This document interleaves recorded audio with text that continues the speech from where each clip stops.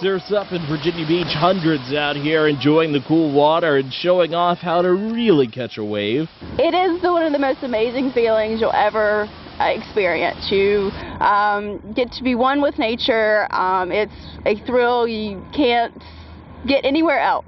Sarah Jenkins, one of many who strutted her stuff. And oh yeah, did I mention? She's a spinal cord injury.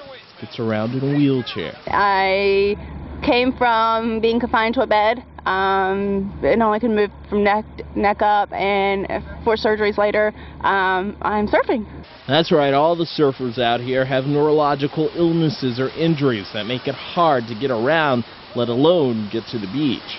Programs like this don't, make us feel like we have any limitations or anything like that, and it just gives you the feeling that you can do whatever you want to do. Pritdgen says it's given her hope of beating cerebral palsy and inspired other friends with disabilities that they too can enjoy life.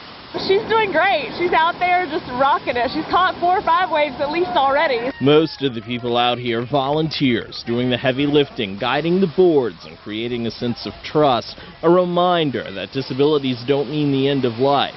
Chesapeake native Chris Daly says it's a boost to keep him going. It's quite phenomenal, brother. It's amazing that the volunteers are able to come out like they are and help us do this. It's something we only get to do once a year because it takes, as you see, a lot of hands to do it, but it's phenomenal to be able to get back and ride the waves, man. It's really incredible.